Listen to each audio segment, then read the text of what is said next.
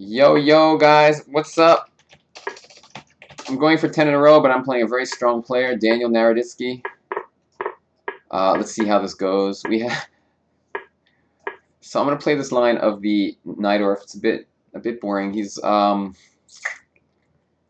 strong player. He plays this opening pretty well.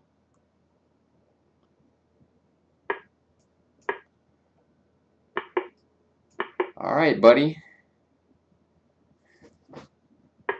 You know, he's one of the top young, what's the word? Top young players in the United States, improving fast.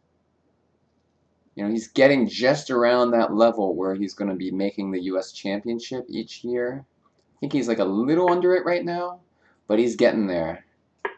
Very close. I gotta go bishop g5 at some point. Or should I go like, you know what? I'm gonna start with this move. All right, I'll do this now. The key in this opening is the d5 square. I guess I'll play h3 because I don't know any better. Just to give myself some space.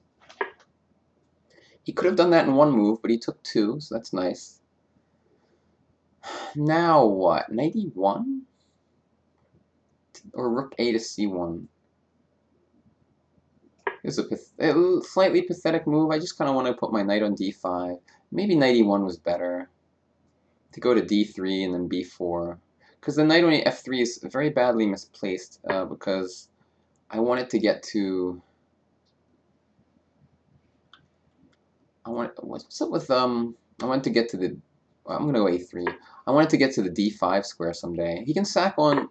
He can do this. Bishop d2 is the question, and knight takes e4. So I'm just going to take this, I guess. And so he now is going to be down the exchange, but with quite good compensation. So let's see, c4 looks like a good idea.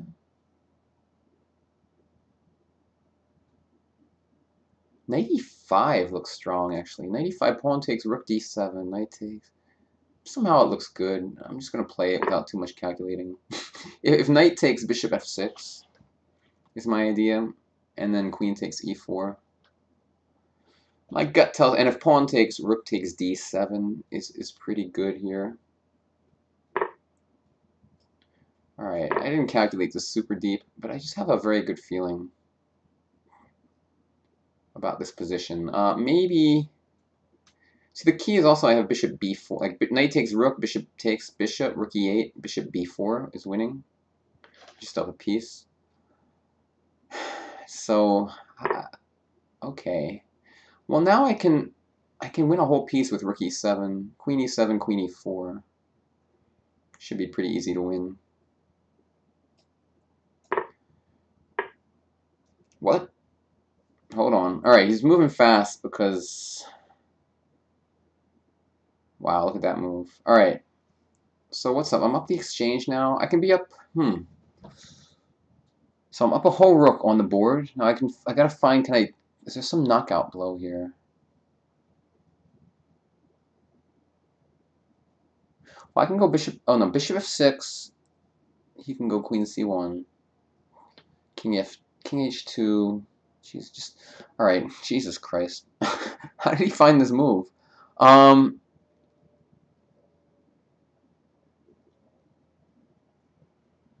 Well, I'm always going to be up the exchange. Worst case scenario, right? And some pawns. So I guess I'm just going to take this and go rook e1. Yeah, I'm not winning all his pieces, but I have a very good position after rook takes g5. So, I don't know. Maybe I'll get my 10th in a row. We'll see. Let's take that one. I guess queen e5 or something, or queen e7. Feels strong somehow. Right, give me a second, guys. Alright, changed my mind. Oh, he just goes for the endgame. Rook g3 is a threat, sort of, at this point. Also, he's tied down to his f7 pawn.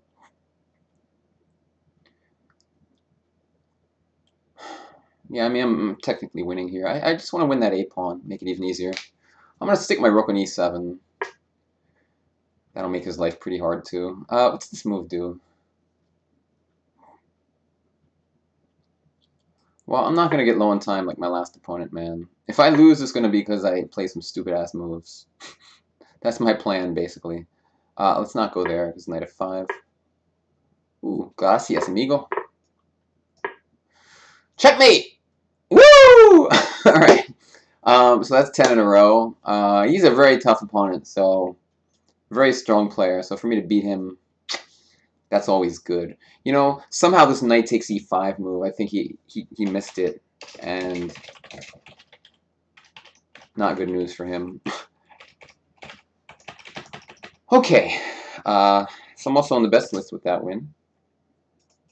Let's go back a few moves. And I mean, I think this usually is good, right? I guess he can't do this. I mean, he probably has to take one of the pawns off. I think his position's fine.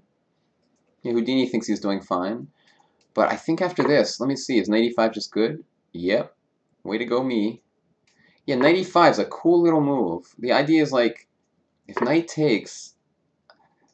I mean, I realize if I go bishop takes knight, he can just take with a knight and he's defending his bishop. So after this, if knight takes, bishop takes, and I've totally ruined his pawns, and I'm up the exchange. Whereas if pawn takes, we saw what happened. And if knight takes, bishop e7. I'm attacking the rook, I'm attacking the bishop, and if rook e8, I simply have this move. Actually, I didn't see it in advance, I just had a good feeling. Who knows? I mean, a little irresponsible, I guess.